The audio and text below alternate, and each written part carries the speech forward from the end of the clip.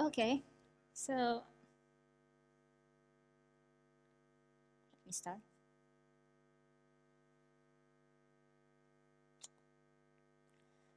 Need internet.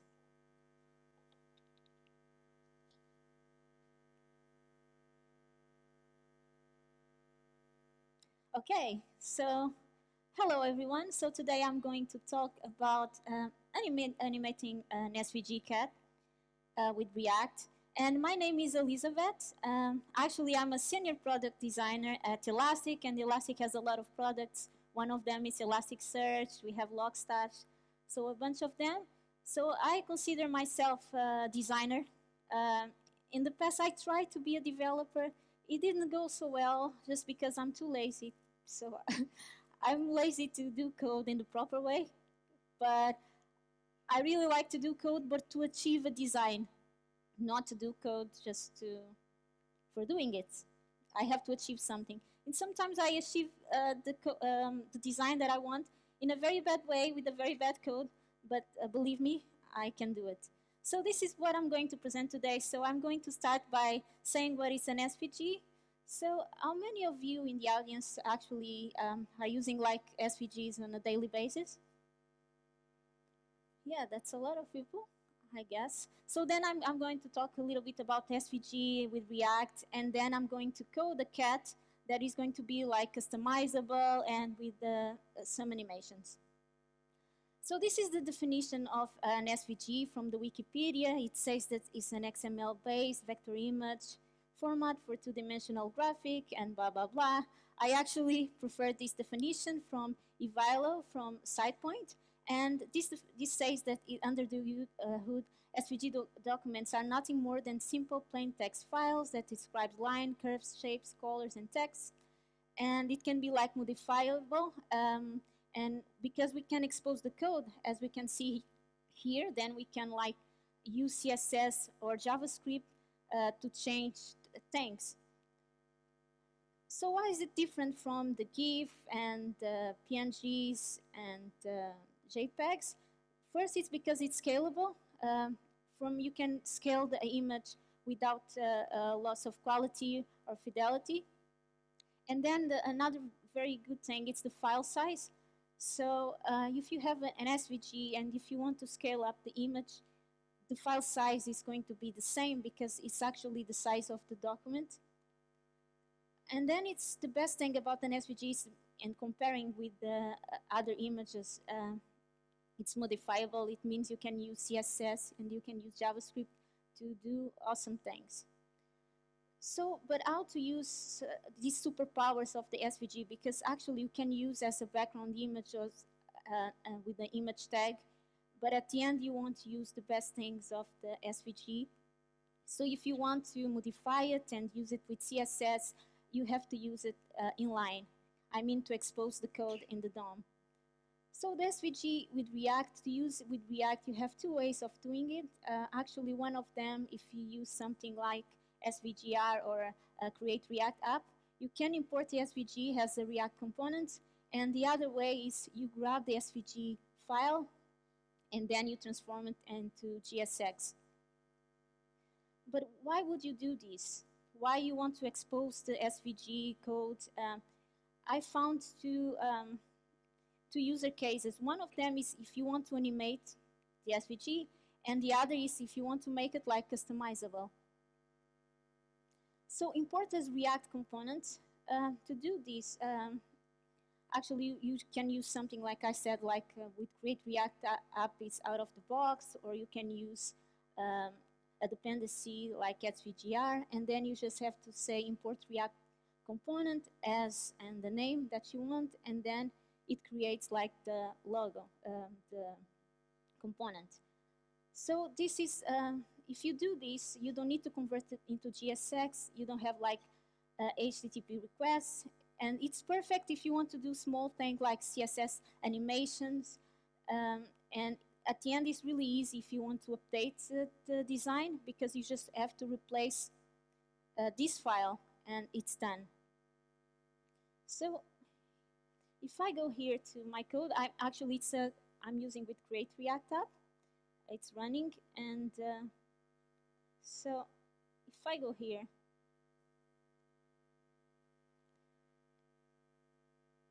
and right now I'm importing an SVG and as an image source. So if I inspect this, if you notice, I can't do anything because it's just an image, right? So if I do this and I import as a React component,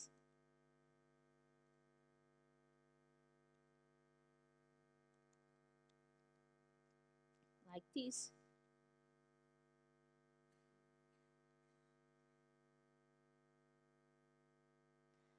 now I have the SVG inline, so I can have access to all these attributes, properties, and everything. So if I do something like this, fill red, I can actually change with CSS colors and everything. So, but the bad thing about this way of importing a component is that if you want to create like an animation or to pass like React props and everything will be difficult because you have it. You have like the SVG in line, but actually you don't see everything here. So you can't use props and events and all of this. So let's continue. So the second way, and I think this is the best way if you want to create animation, is to transform the SVG into JSX. And you won't have HTTP requests because the code will be in line. It's perfect if you want to split the SVG into different files. And you can make use of prop, state, and event handlers.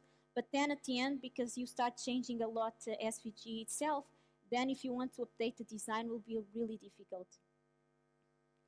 So I'm going to show how to use this way of transforming a SVG into JSX to create a component.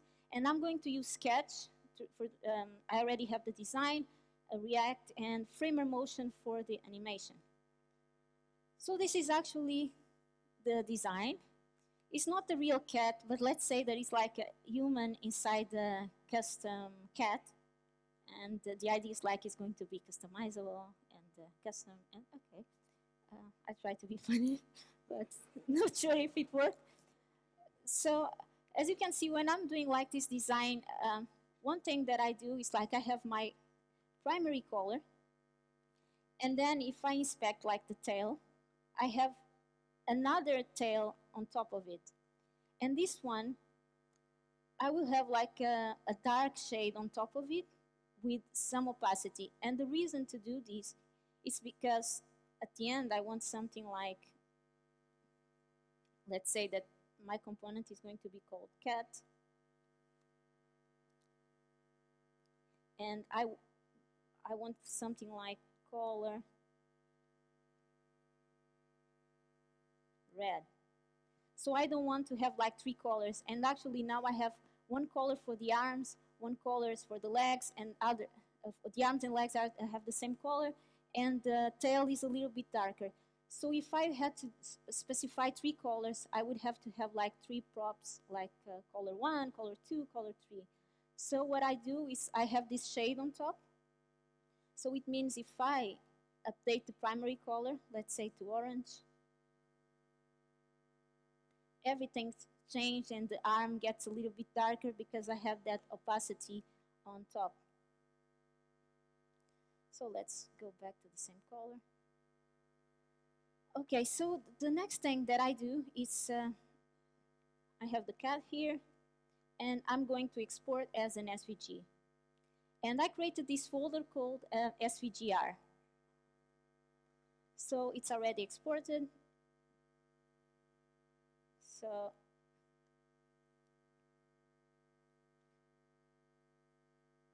if I go to my folder SVGR, I have the SVG that I exported. And as you can see, it has a lot of things, like the path definitions are too big.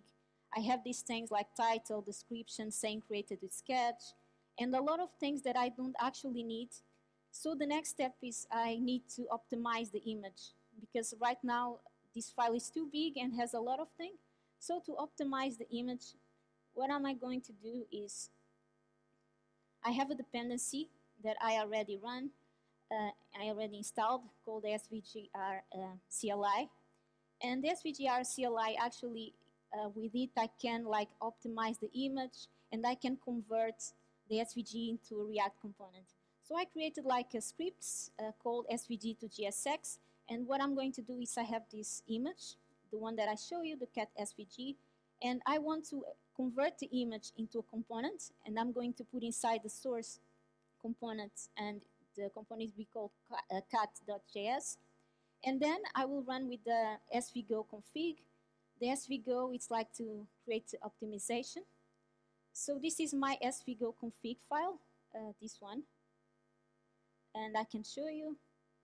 And what I'm doing here is, by default, the svgo will remove the view box and will clean all my IDs. And I don't want that, so I say no, I want to keep the view box, and I want to keep all my IDs.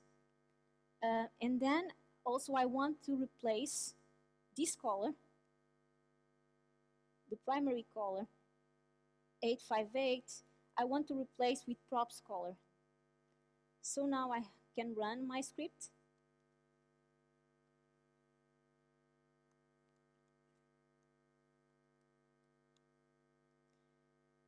And it's done. In 1 second, it created like the component cat.js. So let's see if it replaced this color. So as you can see, the fill, it's now replaced with props color. And also, if I go to the real image, you can see that the path is too big, and now it's much smaller. And I have all my IDs prefix tail. The prefix actually with SVGR, you can give your own prefix. I didn't do it, but you can call wherever you want. So this is now the final component from SVGR. And now I can see if it's actually working.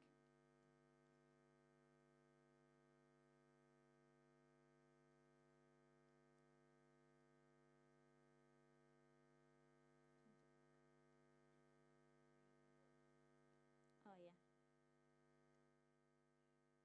Thank you, thank you. Seems that you're paying attention. Okay.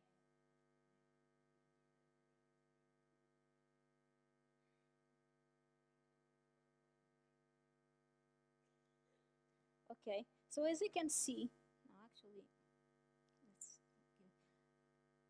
As you can see, it doesn't have a color, right? And the reason why is because I changed the primary color to props color, and now I don't have a default color. So I need to give like a default color. So let's import the prop types.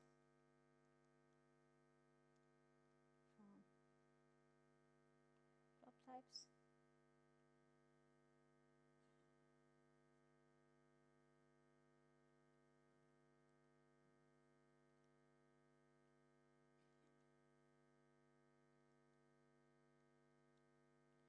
So color.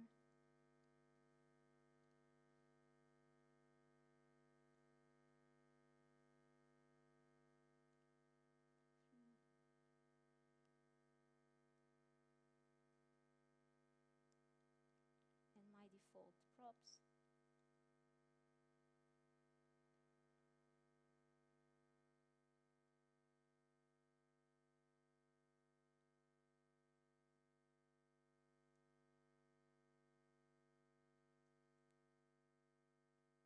And that's it. So now, as you can see, by default, if I call the component and if I don't specify any color, it's going by default to have this color. So now if I say color and salmon, it's going to update. So now other thing that I want to do, as you can see, the image is too small. So I wanted to have the same, like to specify a size as a prop, and I can say I want to have a 400 width or height, and actually have a bigger size of the image. So to do that, we're going to do like this, crop size,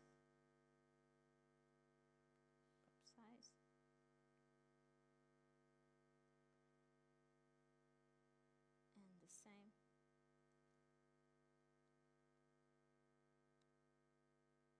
In this case, the number. And 400.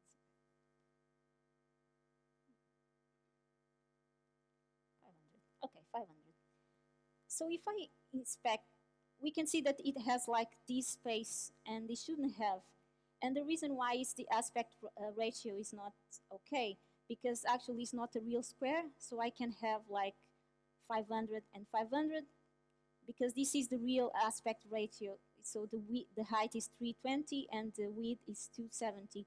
So to find the actual aspect ratio, I'm going to divide the width by the height. And I know already that it's going to be 0.84.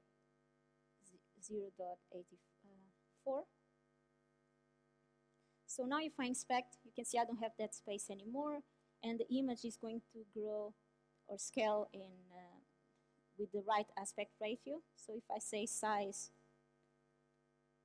and 700, okay. Okay, now what we can do, we can start animating the image, and for that, I'm going to use framer motion.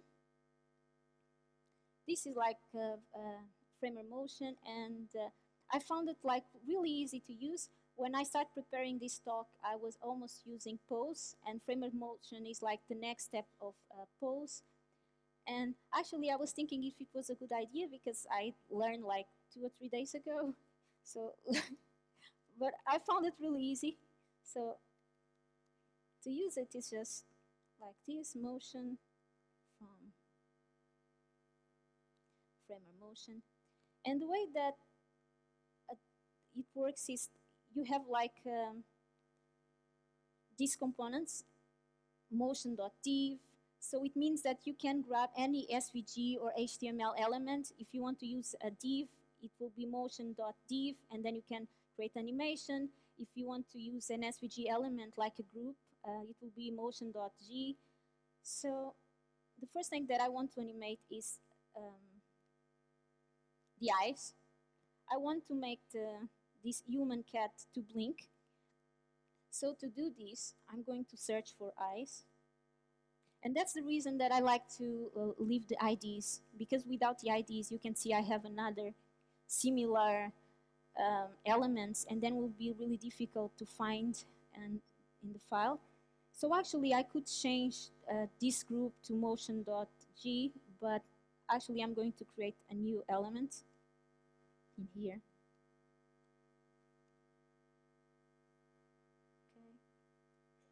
So I'm going to wrap the eyes with this framer component. And to create animation is just animate,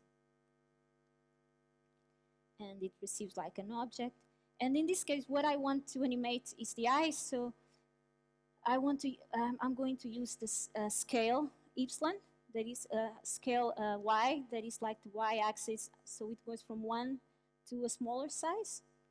So scale y, and it receives array, and I'm going from 1 to 0.1 to 1.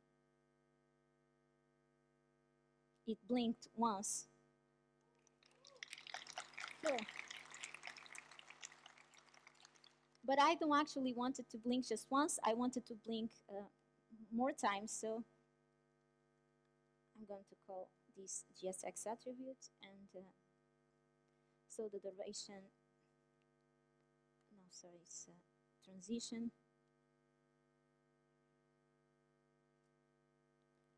And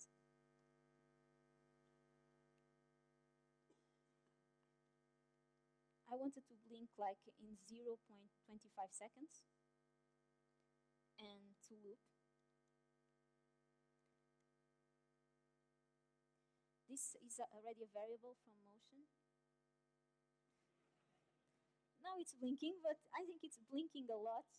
So what we can do is like have like a delay. So I'm going to call repeat delay. And 4 seconds. So it means that we'll stop 4 seconds, and then we'll start the loop. And now it seems more realistic. And actually, you can do the same for the mouth. And because I'm lazy, I'm going to copy this. Okay, the mouth is here.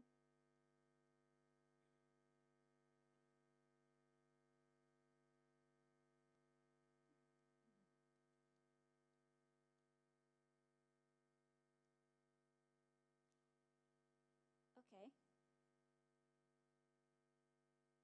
But it's not cool because no one blinks and closes the mouth at the same time, I think. So I'm going to change a little. Maybe the duration will be a little bit more, and the delay also a little bit more. So let's see. Okay, it looks better, I think. So other thing that I can do is actually animate the tail. So the idea is I want the tail, like a cat, to rotate a little bit. So I'm going to search for tail, and it's here. So I'm going to wrap into a motion component, also a group.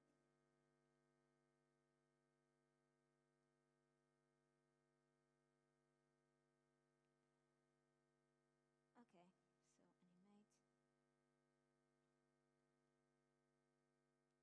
And in this case, I want to animate this rotate. And it receives also an array. And I want to rotate from 0 to 20 degrees, because I don't want to go too low. So just a little bit, 20. And then it goes back to 0. So it does this, and then it goes back to 0. Okay, it rotates once. And now, the same transition.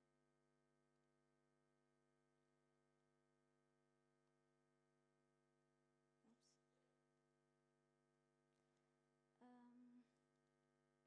Let's put a loop.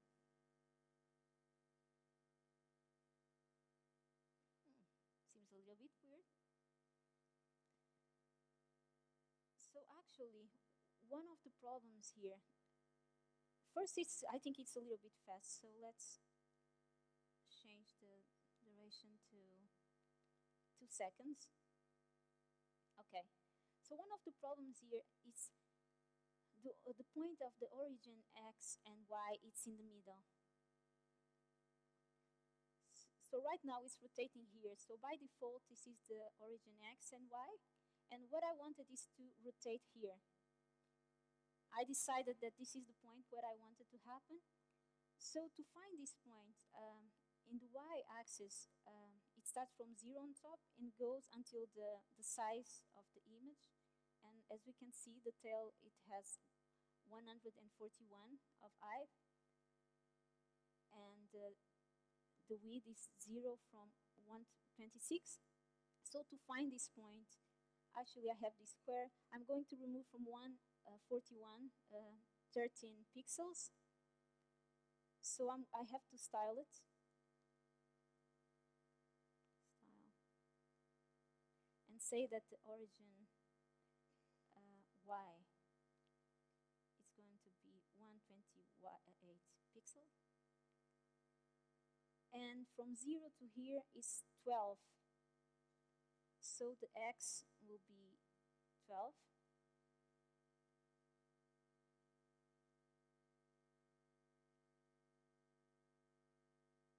My gosh. Okay. It's much better. But now we have another problem. And the problem is the image itself just has this size. So what I'm going to do, so I think this is like a bad design. Actually, I could make the tail smaller. But to fix this, I can actually move the tail a little bit to the left. So I can use the translate x and minus 40 pixel. Yeah. Okay, so this is the final cat. But now maybe I can improve just a little bit more. If you see like the tail is moving in not so natural, so we can actually have put like a his, and I can use this ease in and out. It's like it's going to smooth when it's getting in and out. So I think it's a little bit better. So this is the final cut. You can do much more with framer motion. There's much more you can drag or uh, do much more things. And actually, I'm just going to change this. So it's like fully customizable. You can change the size, you can change the color. It has some this small animation. And this is basically my presentation. I hope you keep using SVGs with React, and let's all make the web fun again. And for that, just build a lot of things. Actually, I have some projects. If you go to my GitHub, just search for Milky Mew, and and you can see I have like some project. One with SVGs called React Kawaii. I have a cassette tape where you can do your own hip hop freestyle. Uh, and that's it. Thank you.